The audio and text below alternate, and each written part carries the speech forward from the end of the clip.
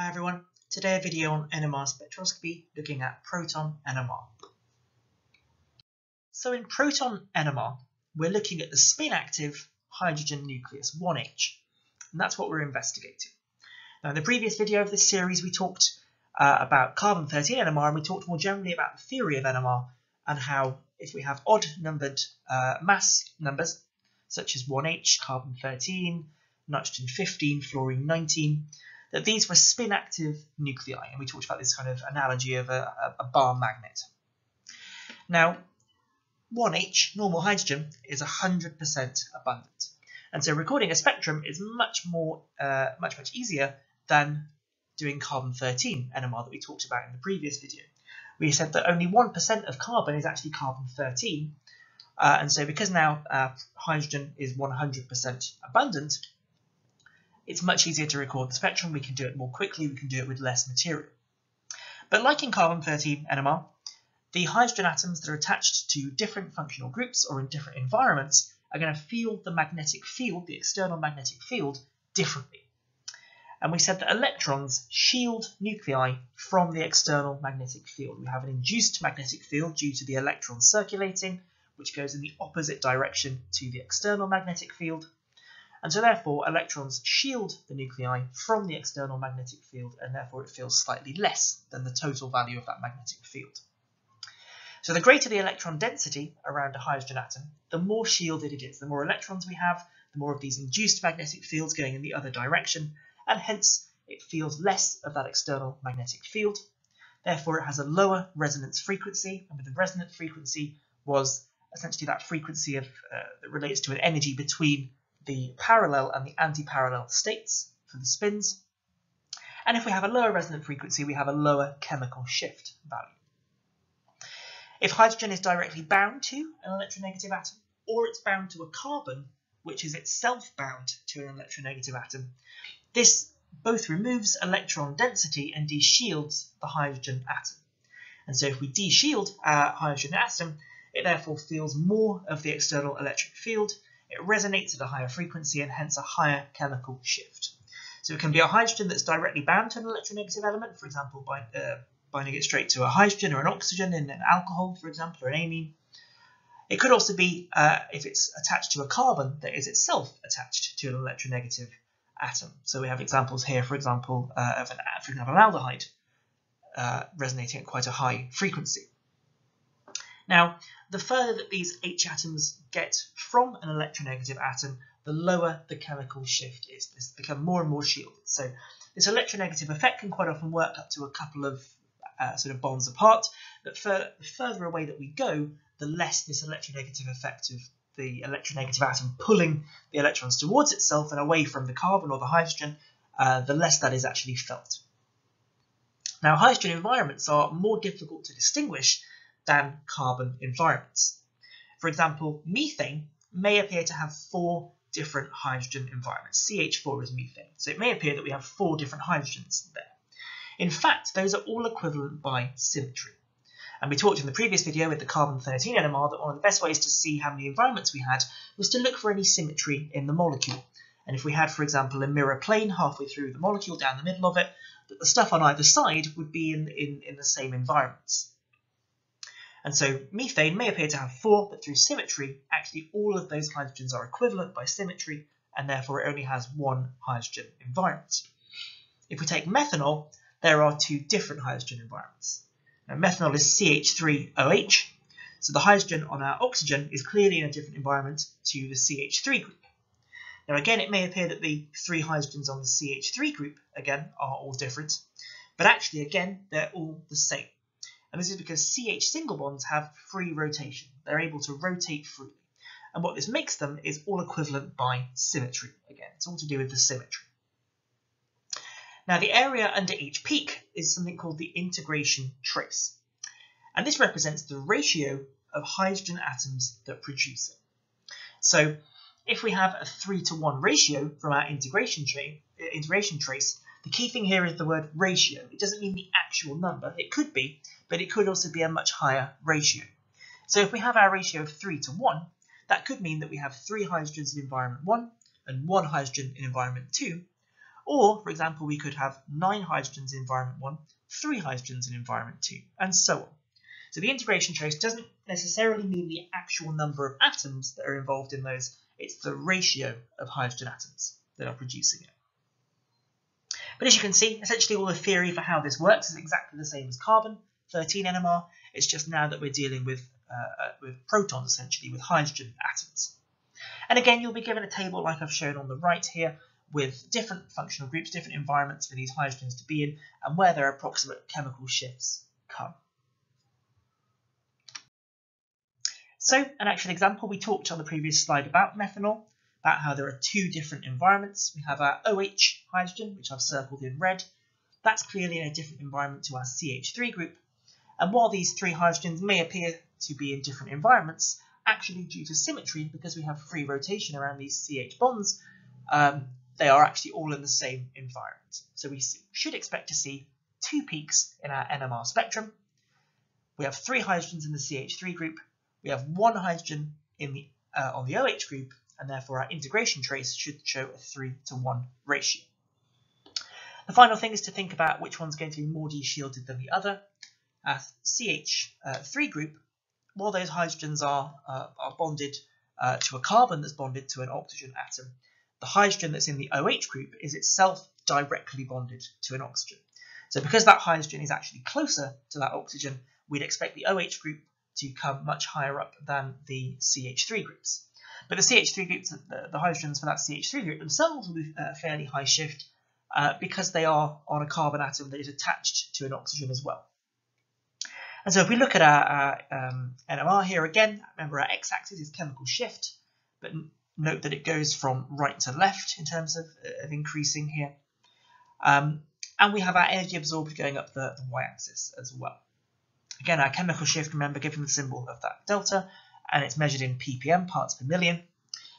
And you can see that we have this very big peak here, about 3 ppm, with an integration trace of 3. That must be our CH3 group. And then we have our the peak for 1 hydrogen, about 4 ppm. That must be our OH group. You'll also see that there's TMS. Remember from the previous video that TMS is our reference compound, tetramethylsilane. We'll talk more about this in a few slides' time. But then that's given the value of 0 ppm, and everything is measured relative to that. And again, as I said in the previous video, always draw out the full displayed formula for NMR problems to be able to see all the environments. It's very likely to make mistakes if you start drawing things out, even as structural formulae, but certainly if you just use the sort of compound formula, make sure you draw everything out as a full displayed formula to be able to see the environments and to be able to see if there's any symmetry in that molecule. So tetramethylsilane, TMS, we've just said here that they are TMS is our reference compound. So the chemical shift values are measured by comparing it to this reference standard. And so the standard that we use here for the hydrogen atom shift is in tetramethylsilane. So the formula SiCH3 4, so literally 4 methyl groups on a silicon, tetramethylsilane, TMS. And the structure of it I've just shown at the top there. It's actually a tetrahedral molecule. And the chemical shifts of these protons in tetramethylsilane are 0 by definition. Now, there's a number of reasons why TMS is used. The first is that all of those hydrogen atoms, all 12 of them, are in exactly the same environment. So again, due to the symmetry of the molecule and all the free rotations that we have, all of those hydrogen atoms, all 12 of them, are in exactly the same environment. They're also very shielded. They're bonded, so the carbon groups are bonded to an electropositive silicon atom. Silicon is more electropositive than the carbon and the hydrogen. And so therefore they end up having more electron density around them and typically quite shielded. And because there's a lot of them, there's 12 of them, what this gives rise to is a very sharp, intense, single peak that is typically far away from lots of other signals in our NMR. And so typically that's really useful. It's very easy to see, it's sharp, it's intense, it's a single peak, and it's far away from other signals, so it's not going to interfere with anything else that we're trying to measure. The second is that it's inert, so it's not going to react with the compounds that we're trying to measure the NMR for. It's non-toxic, so it's safe. and it's fairly easy to remove from the sample. If you need to use your NMR sample in further reactions, it's easy to be able to remove it from the sample. Now, NMR spectra are usually measured in solution. You can do solid state NMR, but typically they are measured in solution. Now, of course, as we said in the previous video, because hydrogen is NMR active, you don't want the solvent to contain any hydrogen atoms. This would then interfere with the hydrogen atoms in the actual compound you're trying to measure, potentially massively override them, and so you wouldn't see any signals for your compound, you'd just see the solvent peaks. And so it would start to give real problems in your NMR. So typically we end up using solvents here that have no hydrogens attached. So a common solvent might be carbon tetrachloride, although that's being phased out more and more now due to it being very, very toxic. And so the most common now is a deuterated form of lots of common solvents. The most common one is CdCl3, so that's deuterated chloroform. Those are the ones that's deuterated benzene, C6D6, or even deuterated water, D2O. And really it just depends on what your sample is actually soluble in for what you will use. Now, deuterium is spin active, and we saw in the carbon-13 NMR that we typically got a triplet at 3 lines of equal intensity at 77 ppm. That was because if we use CdCl3 in our carbon NMR, we see the deuterium at 77 ppm that produces those 3 lines of equal intensity. Now, deuterium is spin active, but it doesn't produce a signal in the same range as hydrogen, so we typically don't see the deuterium being shown in our spectrum. Now, sometimes you can also use these solvents actually as reference points, so it's quite common now as well to actually not even include any tetramethylsilane in your sample, but to just simply reference where the solvent peak will come. Because even a common solvent like CdCl3, a deuterated solvent, will still have a very, very tiny percentage of residual protons in there, the CHCl3.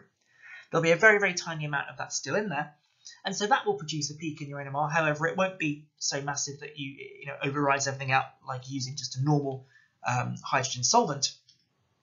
And so typically CdCl3, the peak for the residual proton in that for CHCl3 actually comes at 7.26 ppm. And so quite often it's very often done now that you reference it to that peak at 7.26 ppm rather than the 0 for TMS.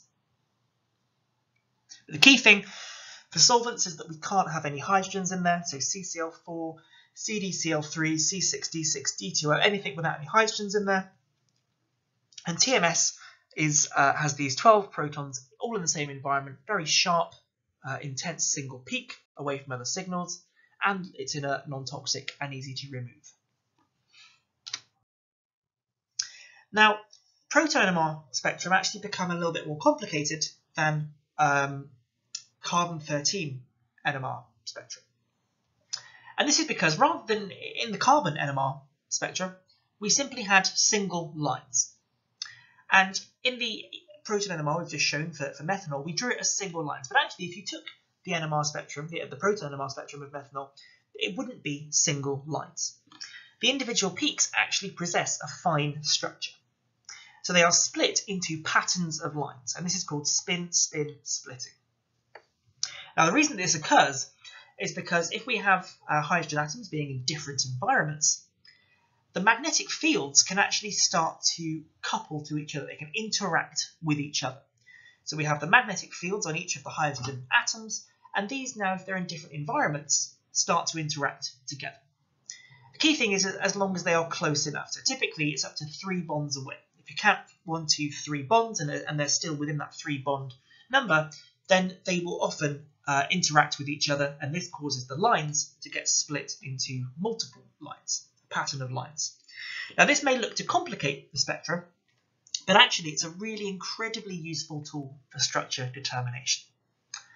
And so the splitting that we get can actually be predicted using something called the n+1 rule. Now, the n here stands for the number of hydrogens that is on an adjacent carbon atom.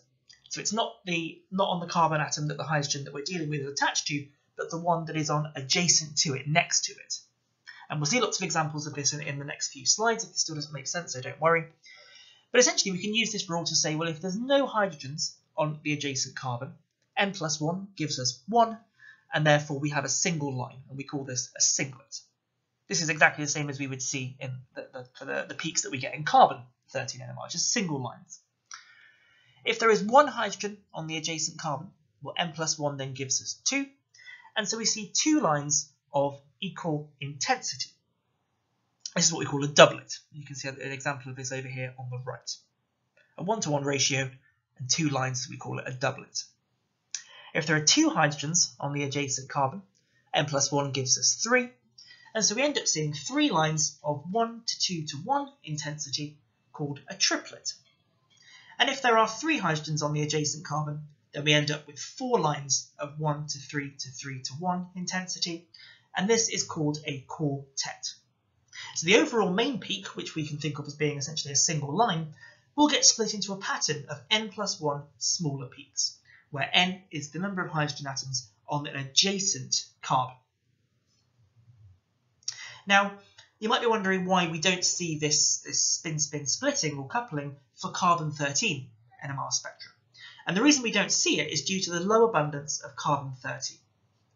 So if I have, for example, let's say that my peak that I'm going to see in my proton NMR is a doublet.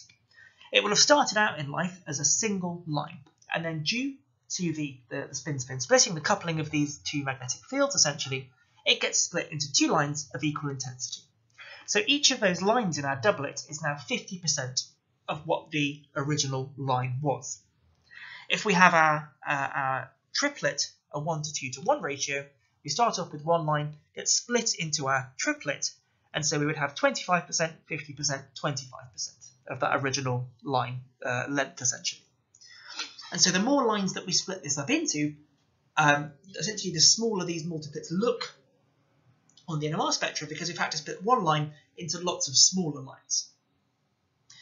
Remember that for proton NMR, we said our 1H nucleus is 100% abundant.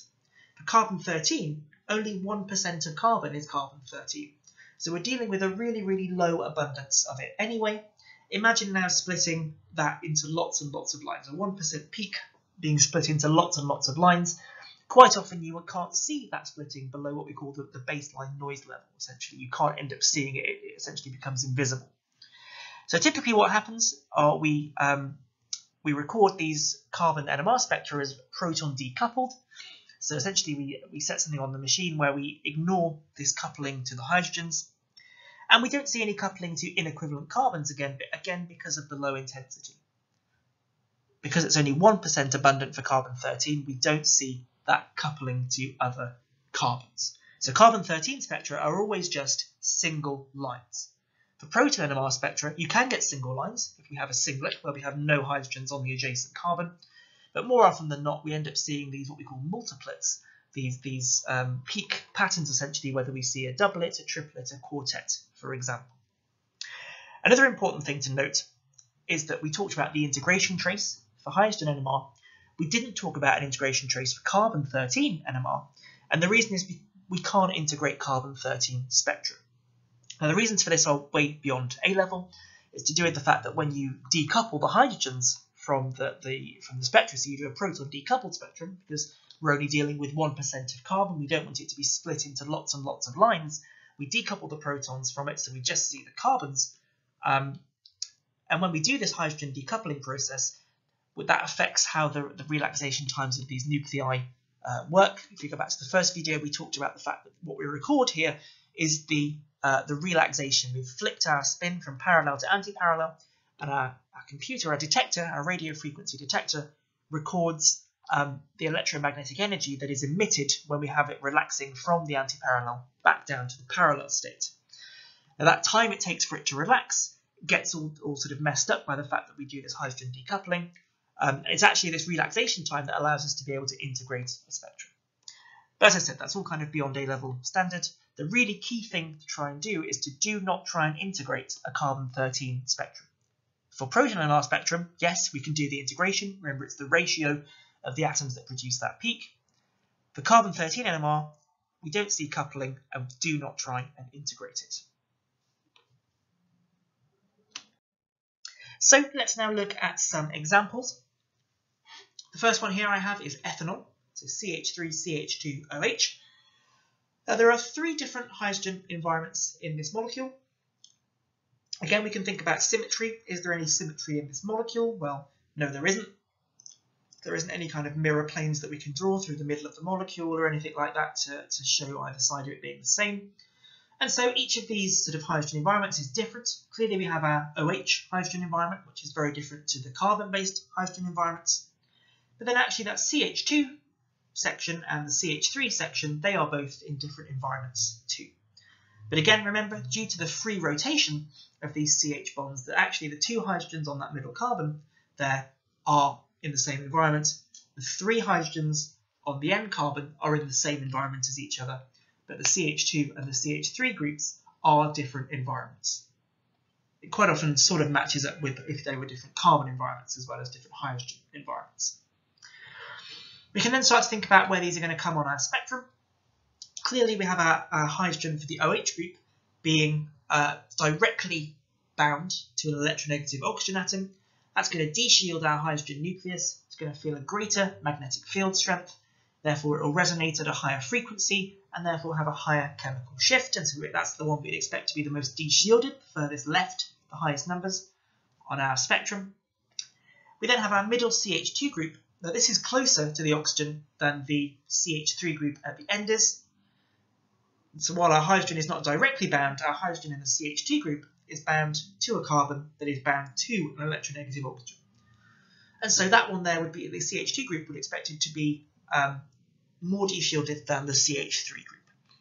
And that's exactly what we see. We have our OH there at roughly sort of 4.8 ppm. That there is a singlet, as we'd expect. Our hydrogen isn't attached to any carbons next door or anything like that, therefore the n+1 rule is 0. The n is 0, sorry, so the n+1 therefore comes out as 1, and therefore it's a singlet. Our CH2 group, to the left of it, we have an oxygen, so we don't need to worry about that. On the right of it, how many hydrogens are attached to our adjacent carbon, remember, was what the N stood for. So if we look at the CH2 group, the adjacent carbon is the CH3 group. There are 3 hydrogens on that, so N is 3. So 3 plus 1 from N+1 is 4. And therefore we would expect to see a quartet, 1 to 3 to 3 to 3 to 1 ratio of lines. And that's what we see there at about 3.5 ppm. If we have one of these multiplets, like a doublet, a triplet, a quartet, the chemical shift value that we report is for exactly in the middle of whatever multiplet it is. The middle of the triplet, the middle of the quartet, whatever it is, find the middle of it, and that's the chemical shift. And then finally, our CH3 group, we expect that to be the most shielded. It's the furthest away from any electronegative atoms. That's what we find. It's just after 1 ppm. And then we look at our n+1 rule. Remember, n is the number of hydrogens on an adjacent carbon. So the carbon next to that CH3 group is the CH2 group. There are 2 hydrogens on that carbon, so through n+1, that gives us 3. And so we end up with a triplet of 1 to 2 to 1 intensity. Now here, the integration trace here isn't actually shown, but you can sort of see that the CH3 peak is bigger than the CH2 peak. And while actually the CH2 peak doesn't look bigger than the OH peak, remember that the CH2 peak would have started as a single line and has now been split into 4. And so you can imagine that that peak actually would have been bigger than the OH peak.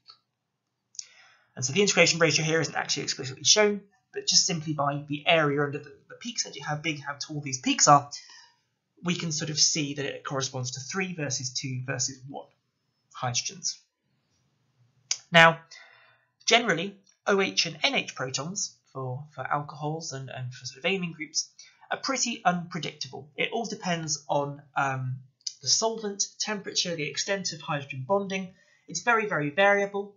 They're always singlets because we don't have a coupling to adjacent hydrogens. Essentially, the oxygen kind of gets in the way. It stops the coupling from occurring. So essentially, we have lots of electrons in p orbitals in the oxygen. We have lone pairs that essentially stop the hydrogens from communicating with anything further than the oxygen.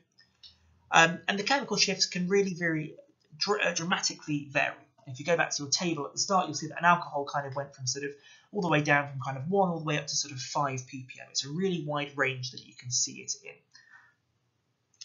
We've talked about the splitting. The CH3 group has a higher intensity due to 3 hydrogens versus 2 hydrogens, and also because we're only splitting it into 3 lines and not into 4 lines.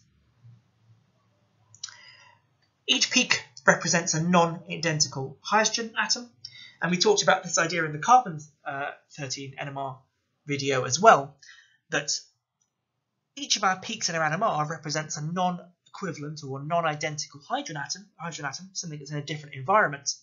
But it doesn't necessarily mean that because we only see 3 peaks that we only have 3 sets of hydrogen environments, essentially. What we could see here, or 3 sets of 3 hydrogens, essentially. One peak could mean that we have more than one hydrogen atom because several hydrogen atoms could be in the same environment. And again, this is pretty more helpful because we have our integration trace in hydrogen NMR, which we don't have in carbon-13 NMR. And so the key thing is that we have these being non-identical hydrogen environments. But if we have symmetry in the molecule, it could be that we have a lot more hydrogens than we think because due to the symmetry, we have essentially maybe half the number of environments that we'd expect if we forgot about symmetry. The next one is this compound here, so C3H7BrO. I've drawn this out. This is an example of what we call an ether. So an ether is where we have a carbon, single bond to oxygen, single bond to another carbon. And then we also have a bromine substituent at the end of that chain. Now, if we look for our different hydrogen environments, again, we look to see really, first of all, is there any symmetry in this molecule? And no, there isn't. There's no kind of mirror plane down the middle of this molecule or anywhere in this molecule that we could make it look the same on both sides. And so, therefore, we have 3 hydrogen environments, our CH3 group at the end, and then those 2 CH2 groups. Now, if we were looking at the spectra and trying to assign this, we could start from our left and we'd go, okay, we have a CH3 group at the end, at the left. It's bound to an oxygen, so it's not directly bound to a carbon. There's no adjacent carbons. And so we don't have to worry about our n+1 rule. N here is 0, so we'd expect to see a singlet. This would be a very easy one to see. And you can see if you look at our spectra here, it goes from 0 up to kind of 9 ppm. Those black lines in the middle between 3 and 4 are our peaks. And typically what you have to do is expand it, kind of go between 3.8 and 3.3 as it's done here. And you can see the actual fine structure of these peaks now. But you can see at roughly about 3.4 ppm, there is quite a large singlet. So that would be for our CH3 group. We'd expect a singlet to use the n+1 rule, and we'd expect a fairly large peak because not only is it not being split, it's also for 3 hydrogens, the most hydrogens in any environment here. We then have our 2 CH2 groups. Now, one of them is connected to an oxygen, one of them is connected to a bromine. Now, we would expect that the one on the left that's connected to the oxygen would be more de-shielded than the one on the right connected to the bromine, simply through electronegative inductive arguments, because the oxygen is more electronegative than the bromine is. So we'd expect that CH2 on the left to be more de-shielded than the CH2 on the right. And that's exactly what we expect. Exactly what we see in our spectrum as well. If we have to think about the n+1 rule as well, if we take the left-hand one or the right-hand one, because they're both the same, the adjacent carbon has 2 hydrogens on, so n+1 gives us 3. So both of these CH2 groups will come out as triplets, a 1:2:1 ratio. And we can see here that we have a triplet centered around 3.47 ppm. That would be the one, because that's lower down than the other triplet at a less chemical shift, that would be the one connected to the bromine. And then we have one at about 3.7 ppm, slightly more de-shielded, slightly higher up in terms of chemical shift, and that's the one that's connected to our oxygen. Again, note the splitting of these peaks. Also note the intensities, so the singlet is much, much higher than the 2 triplets are because we have 3 hydrogens versus 2, as well as the fact that we've been having to split our CH2 group peaks into 3 lines rather than the 1 line for the singlet.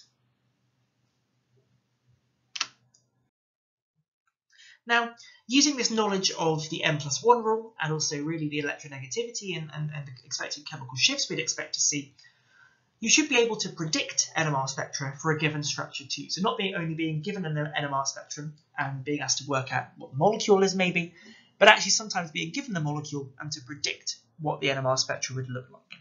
So let's say we have this molecule, 2-hydroxy-pentan-3O. And I've drawn this out here in black. First of all, the first thing would always be to work out the number of environments. Now again, if we look at this molecule, is there any symmetry in this molecule? No, there isn't. There's no mirror planes that we can draw. And so actually all of our hydrogens here are in different environments. But again, like the CH3 group, the CH2 group, the hydrogens in those respective environments are all equal. They're all in the same environment because of free rotation, but the actual hydrogen environments themselves are different. So we have 5 hydrogen environments. We have our CH3 group at the end going from the left. We then have this hydrogen that I've labelled 2. We then have our CH2 group after the carbonyl, labelled 3. The CH3 group right at the end on the right, labelled 4. And then the hydrogen on the OH group, which I've labelled 5.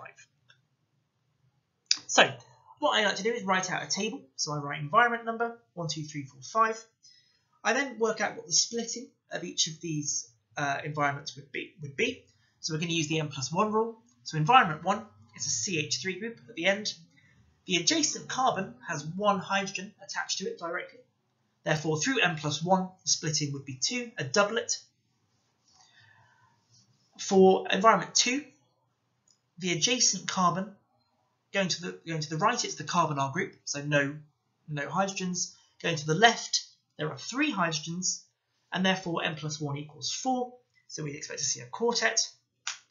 For the CH2 group, labelled number 3, again the same idea. To the left, it's a carbonyl group, no hydrogens. To the right, it's a CH3 group, so 3 hydrogens on the adjacent carbon.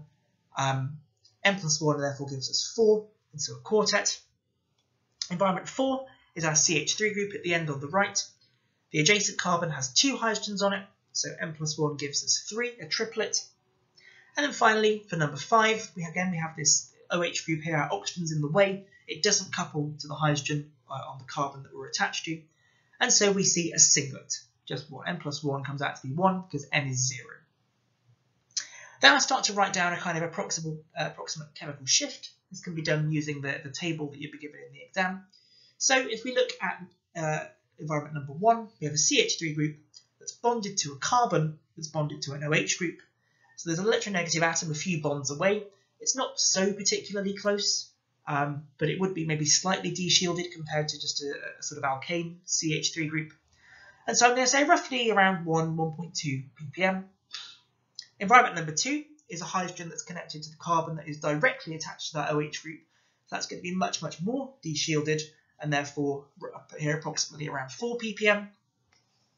The CH2 group we've labelled 3 is next to a carbonyl group, so the hydrogens are on a carbon that is itself attached to a carbon attached to an electronegative atom. So again, we have this kind of small distance factor. It's not so close to the electronegative oxygen, but it is sort of fairly close, a few bonds away. And so I'm going to guess here for about 2.5 ppm using the table that you'd get in the exam. Go back a few slides if you need to go back and check. Environment 4, the CH3 group. Well, now this one, again, is a CH3 group. It's now really 3 bonds away from the electronegative oxygen. Compare it to the CH3 group on the left, number 1, that was only 2 bonds away from electronegative oxygen. And so it's again likely to be maybe slightly de-shielded compared to just a normal alkane CH3, but really not by very much. A lower chemical shift than the other CH3 group as well, so I'm going to say roughly about 0.8. And then number 5 was our OH group. Again, we said these are very unpredictable. I'm going to guess a ppm of around 3.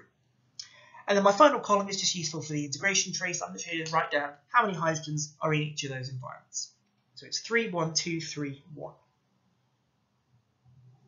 So we can then go about sketching this NMR spectrum. So I'm going to draw. Here I've not even put a y-axis. Typically you don't really need to put a y-axis down for the intensity, the energy intensity. But we always have to put our x-axis down for our ppm, our chemical shift. Symbol delta, measured in ppm.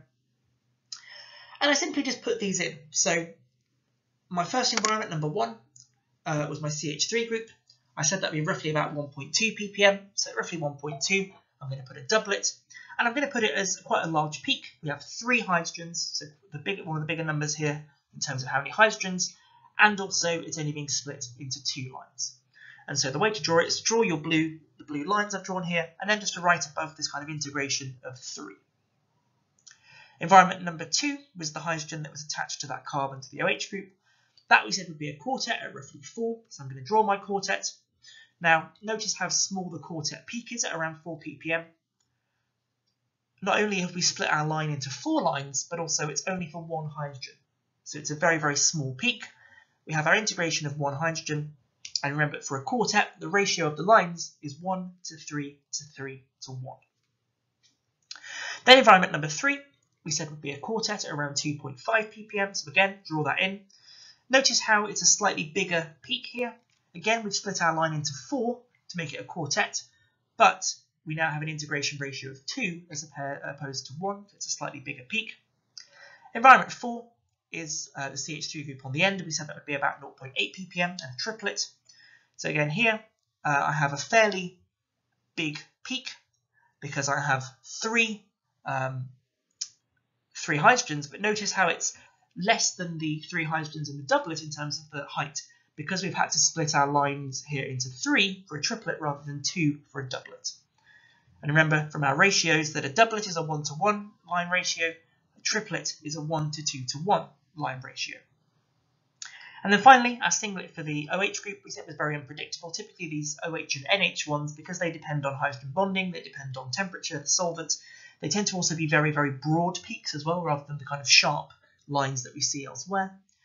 And so I've put kind of quite a broad peak there over 3 ppm with an integration ratio of 1. Again, very small because there's only 1 hydrogen. Now, if you're wondering where these ratio of intensities for the lines come from, for example, 1 to 3 to 3 to 1 in a quartet, or 1 to 2 to 1 in a triplet, it actually comes from something called Pascal's triangle. So you can look that up if you're interested. Another thing just to bring up as well is that we talked about in the carbon-13 NMR that when the peak that we saw for our CdCl3 due to the deuterium there was a 1-to-1-to-1 triplet. It's a triplet with 3 equal intensity lines. Here in Proton NMR, we see triplets in a 1-to-2-to-1 ratio. Now the only difference is because in Proton NMR we are dealing with a proton. In carbon-13 NMR we're seeing the CdCl3. We're actually seeing the deuterium. This has a higher spin than a proton does, than hydrogen does, and therefore it actually means that it ends up being a 1-to-1-to-1 rather than a 1-to-2-to-1. There's really nothing to concern yourselves with. The key thing to remember is that for Proton NMR, when we get these splitting of lines, that a quartet is 1 to 3 to 3 to 1, a doublet is 1 to 1, and a triplet is 1 to 2 to 1. And these come from Pascal's triangle. And if we then look at a spectrum of this, we can actually see that we were pretty spot on. We have our quartet just past 4 ppm. We have another quartet at about 2.5 ppm. We have our doublet at about 1.4 ppm, and then a triplet at 1 ppm. So we were pretty fairly close to this. We had the right splittings, we had roughly the right chemical shifts. If you're ever asked to do this, they're never going to mark you on do you get exactly the right chemical shift. As long as it's roughly in the right place, that's right. Key thing is that we've got the intensities of these peaks right, with the smaller ones being smaller, the bigger ones being bigger, like we got in our predicted spectrum, and we got the splitting right as well. So, time to have a go at some questions to do with Proton NMR. If you'd like to have a go, pause the video, and the answers will be on the next slide. So I'm actually going to start off by using the questions that are in the red box on the right. So this was the compound J being studied by Proton NMR spectroscopy. And so we had here to identify a solvent in which J could be dissolved in before obtaining its 1H NMR spectrum. So you could put a number of different things here. The key thing is that you don't want to have any hydrogens involved in it. We also maybe have some slight polarity in here because we have some chlorines involved in compound J. And so a good one would be to use deuterated chloroform, CdCl3. Could have also put CCl4 as well, maybe. We then have the number of peaks in the Proton NMR spectrum. So again, here we now need to look for symmetry in our molecule. Now, the only bit of symmetry really that we can see here are the 2 CH3 groups that are on that kind of middle carbon. The quaternary carbon has 2 CH3 groups on there. Those are actually in the same environment. Essentially, they're sort of both above and below. They are the same. They're in the same hydrogen environment. However, everything else is in different environments. So we have our, if we go from left to right, we have our CH2 group attached to the chlorine at the end. This is one environment. The CH3 groups above and below of that sort of quaternary carbon are in the same environment, but they are a separate environment to that first one. So there's environment 2. The CH2 group labelled A is a third environment, and then the CH2 group furthest to the right is a fourth environment. Now again, you might think that maybe the CH2 groups at the ends are equal, that are in the same environment. However, there's no mirror plane sort of down the middle of that molecule, because we have a CH2 group on the right hand side and then that quaternary carbon and two CH3 groups on the left if we kind of went down the middle. And so it's actually not symmetric. And so overall there are you'd see 4 peaks because there are 4 different hydrogen environments. Then we're giving the splitting of the pattern for the protons labelled A. Now A, if we have to look at the splitting, we need to look at the n+1 rule, so the number of hydrogens on the adjacent carbons.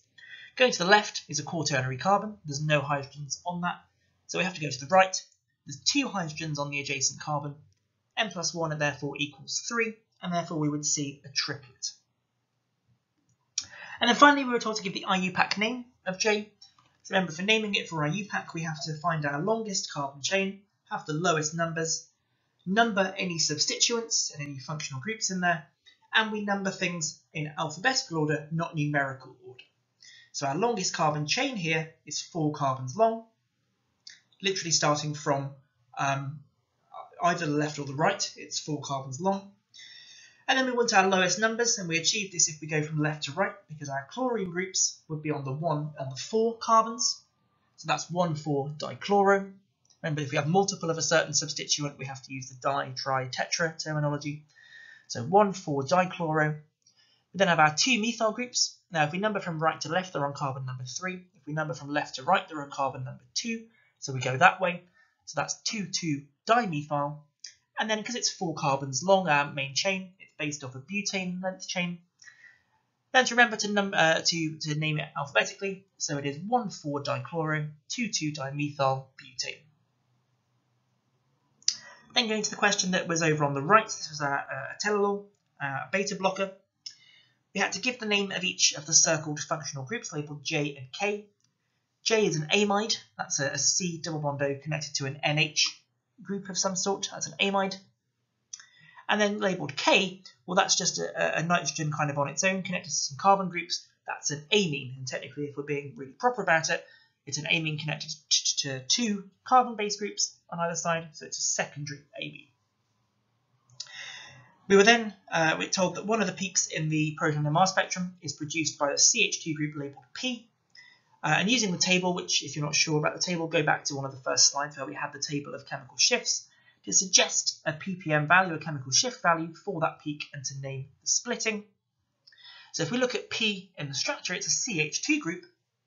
So we can do the splitting first of all, look at adjacent carbons. To the left it's an oxygen, so we don't need to worry. To the right it's our CH group. So we have 1 hydrogen on that carbon, n+1 therefore equals 2, and so we would see a 1-to-1 doublet. But essentially we have hydrogens attached to a carbon that is attached to on the left directly to an oxygen, on the right to a carbon that is itself bonded to an oxygen. So we can probably go for being in the same range as a kind of C attached to an oxygen, sort of an alcohol-based kind of thing from that table. And so I'm going to put the range down here as 3.1 to 3.9 ppm.